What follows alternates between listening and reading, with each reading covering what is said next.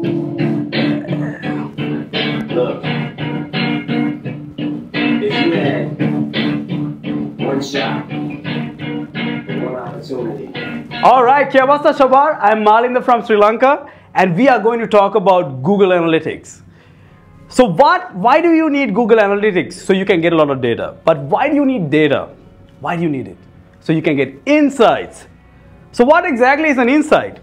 An insight can be just an observation. Now here is one of the greatest ads done by Don Draper. He's from Mad Men. So he says, pass the Heinz. This is an ad for Heinz, but there you don't even see a bottle of ketchup. Why?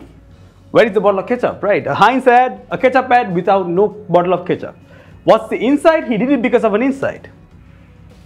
The greatest thing that you have working for you is not the photos you take or the picture you paint. It's the imagination of the consumer. That's what it is. They have no budget. They have no time limit. If you can get into that space, your ad can run all day. So you're actually seeing a burger ad from McDonald's, but you're thinking Heinz. You're seeing French fries, but you're thinking Heinz. That's what it is about. So great creativity comes from a good insight. But the thing is, people are not necessarily very good at just looking at things and getting a good insight. There is a better way to do it. How? How? All of this data. Oh man, all of this data. That's nuts. 1.37 billion daily active users. Damn. 3.5 billion searches per day. You know what they're searching for. Are they trying to buy? Are you trying to learn? What exactly do they want to do? You know everything. So can you use this digital data to get an actual insight that will help you exponentially grow? Let's see. Airbnb. You guys know Airbnb. Who is Airbnb's customer? Think. No, it's not the traveler, man. It's the property owner, right? That's Airbnb's customer.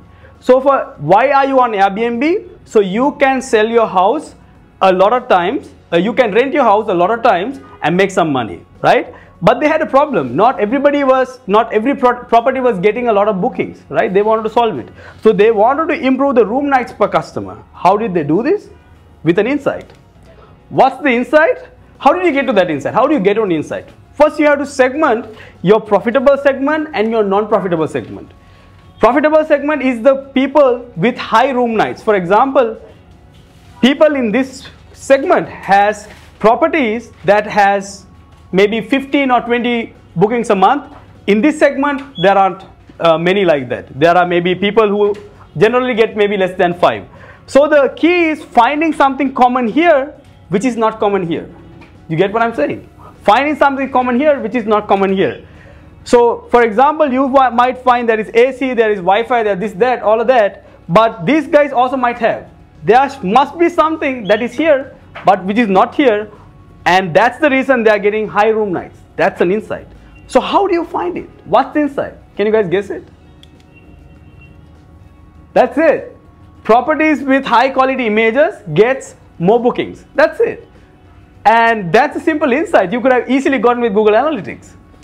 So what did they do with it? They hired 20 photographers and then boom, they exploded.